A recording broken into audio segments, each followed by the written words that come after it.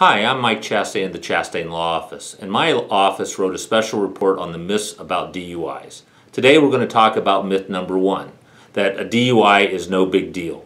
Well, I'm here to tell you that the court, the police, the district attorney, and probation all think that driving under the influence is a serious offense.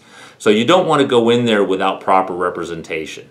Most people don't even change the oil of their car themselves.